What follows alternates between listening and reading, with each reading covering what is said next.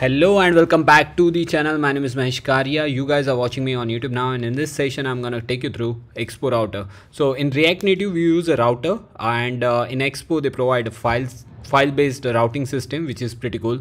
We are gonna use Wave for this, so you just need to search for Expo router.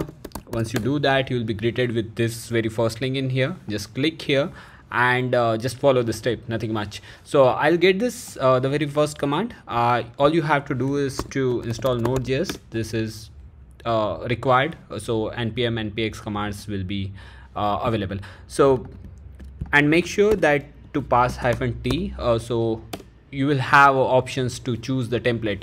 I will go with the blank one, so we can with the JavaScript, so we can set up everything as per our own choice. So app-router, I'll name it, this is my file project name. Later I'll have to install a bunch of dependencies, so we'll go one by one. It won't take much if we are using the blank project. These are the dependencies that is installing in here. Default port would be 8081, so when we'll run this, it should run on 8081. You can use the simulators and everything that you want, but if you don't have to if you don't want to install anything, all you have to do is to install this Expo app. Expo app is available for the Android and iOS both, so you can debug your apps accordingly. Later I'll have to install these dependencies, because these dependencies allows you to use app router, and I'm gonna grab this. This is same like Next.js, if you are aware of React already. So this is a Next.js file-based routing that we are gonna use in here. So I got this very first structure. I don't have anything in here special. This pretty simple, my app.js. I'm not gonna touch to this, and all you have to do is to change the directory first. So I got the directory app router. I just wanted to clear this. I'll install all the dependencies. Make sure to use a npx expo, so you don't have to install expo CLI explicitly. So this is how I'm installing this bunch of pieces in here. And if you are using a web, you want a web as well apart from Android and iPhone, so you need this additional 2 dependencies that you can grab from here. You can paste it in here and you're good to go. Make sure to check your package.json, whatever the dependencies that you are installing is getting in here. And here we go. 2 steps are remaining. Make sure in your package.json you search for package.json, and inside the main you have to define this entry point and replace the previous one. And you can define your schema, just for now no need. And make sure if inside your app.json, these are the configs app.json, where you have to define one additional key value, which is bundler metro. So now your routing will be supported for the web as well. This is a bundler format. You can go and check your babel.config.js as well, but this is the default setting is already there, so you don't have to do anything in there. But just to cross check, babel is the bundler. All of your source code will get bundled using these presets. Okay, this is behind the scene operations. So we are good to go now. All you have to do is to start your project, and Command+J, go in here, paste this expo start -c meaning it will clear all the cache. So I prefer to go with the -c while developing the things, and we are good to go. You see bunch of options in here, SAIWJ. These are for the specific Android emulator, iPhone emulator, wave. You can use hit W, and you will see this 8081 is loading in here. So now we are good to go. Now the main thing is, if you see this here, I have to create a new folder in here, which is called as app. So I'll create app folder in here, and inside app, if I create the index.js, and this is my export default function. My function is, let's suppose app. I can name it, I'll say home page. This is my home page, and we are good to go. This is my home route, I can say. This is good. This is empty much hello world I want in here. So when I do Control+S in here, it should, I don't need this as well. I don't need this anything in here. The Copilot is not working since correctly. So when I do this, I want to use, you can use the React Native components like view as well. Instead of div, we use view in here, and text. So these are the dependencies will come from React Native. So I need view comma text. So React Native, it will come from React Native. And let's refresh this. So you see I created app. This is index.js is the first file that it will get automatically. If I wanted something like slash users, this kind of route, if I want, all we have to do is to create a new folder users in here and paste the same folder, same file in here, paste, and this time I'll say this is my user route. Okay, so this is my user route. I'll paste the same name in here, and this time if I go in here slash users, I should see this. Okay, and if you name anything else, you will see there is this option called sitemap. It is not there, this route is not there. That's why you need to click on this to see which things that you have created. I created this underscore sitemap. So index.js is there, user/index.js is there. So this is how you manage. But now the main thing is to link between those two pages. So we use link, and this link where you pass the href, and href is the path that you wanted to go to. And if I go back in here, you see I don't have this link imported from here, so I just have to import, and you will be ready to proceed further. Let me try this in here. So I'll say import link from React router. So this is a package of React router native. So this time if I refresh, I should see something as far as I know. So this is not working. Let's cross check in here where it is coming from. So text, that we did already. Native pages, link is coming from Expo router. So I'll go in here, I'll remove this, and I'll say Expo router. This time it should work. Use Command J and use R to reload this page. And for the sake of time saving, I'll just grab this. Where is that?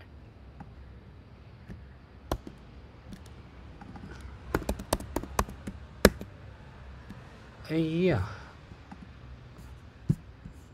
and this is coming from Expo router. Control C, start again. That should, yeah, this is working. I'm not sure why it behaves differently at some time. So all you have to do is to stop this, restart this, and click on this about. So it's routing to the users now. So this is not about this users. So this is it. Now imagine if you don't know the path, what you want in here. Let's suppose ID you want in here, and you don't know the path. So what you will do is you will create the file like this inside array. This is a dynamic routing, okay, where the source code will remain the same inside here, but you have to use the local storage, the local search params, and that's how you get the ID.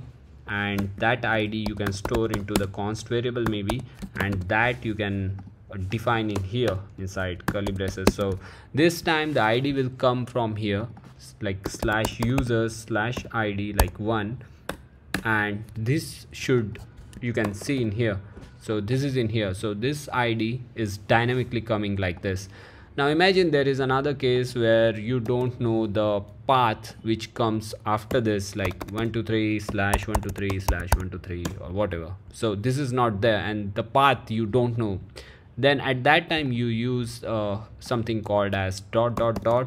the rest operator, you might have familiar with inside JS. So this is same. This time the code will remain the same as well, and this time if you, instead of this, you will say rest, and that rest you will get it from here and put it in here like this. This time if I try to run this, it should look like this. This is the basic structure. What the main thing after that is you can use a layout.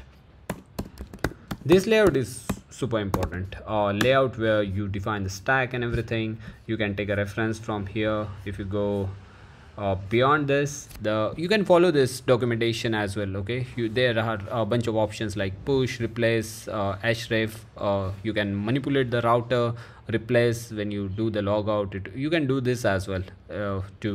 It will clear the cache and do bunch of things in there.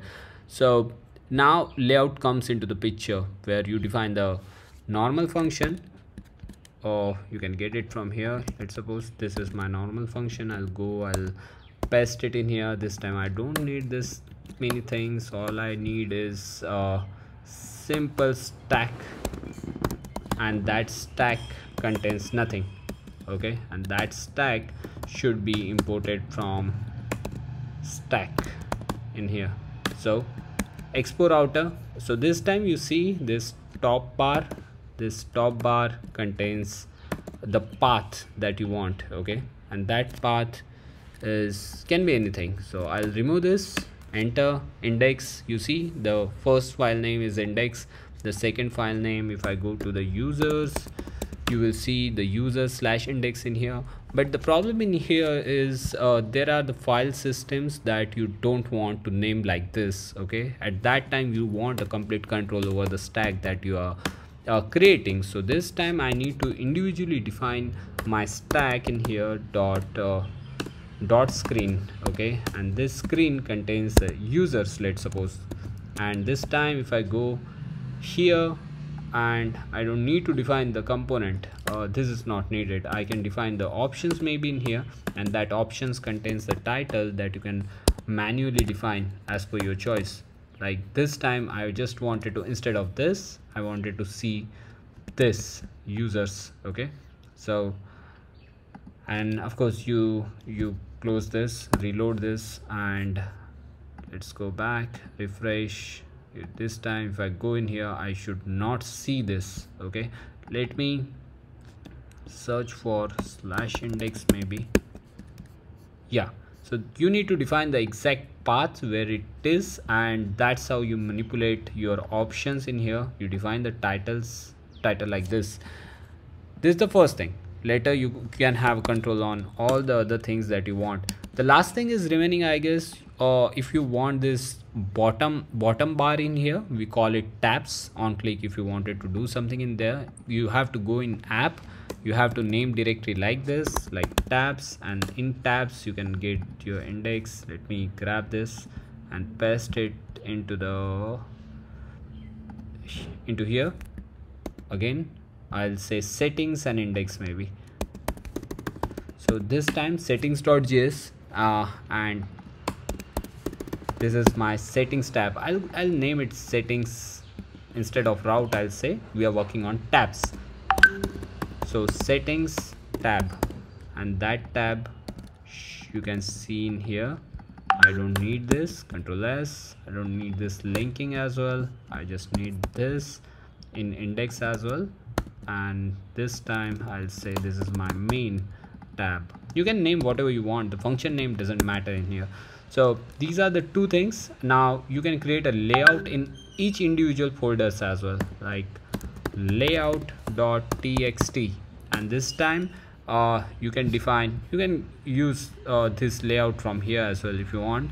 Go in stack navigation, and inside stack navigation you can search for you can define this kind of options as well. There are a bunch of color operations that you can change in here. If I just grab this options from here and put it into the my stack, I'll go into the layout, I'll put it into the my stack, and later you see the color got changed and you have a complete control over this thing. So you just go through this. This is pretty cool. And later what I'll do is I'll go to my tabs and I'll search for tabs actually. So you see this is how tabs should look like. I don't see tabs in here. I'll have to do like this. So you see tabs, sorry, this is the tabs that I want, like this thing I want. So for this all you have to do is to get this source code from here, put it in here inside your layout. Inside, this is not txt, actually this is my js file, and just put it in here. So you're good to go. And this time if I go and search for tabs, it should you can see this. The problem with this is you don't want to see this, the top header, and you want the complete control on the top of that. So at that time, all you have to do is to go to layout, this layout, and you get the complete control on the top of your tabs. And my tabs, I don't want to header shown, false.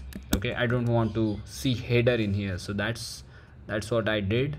I removed the top header. So now you see this is a tab layout that you use for your Android, iPhone things. You can increase the bunch of tabs that you want in here. This time if I want something called as profile, maybe, I'm not sure if it will work or not, but profile, and this is, sorry, this profile maybe. So at that time you will get the icons. Let put,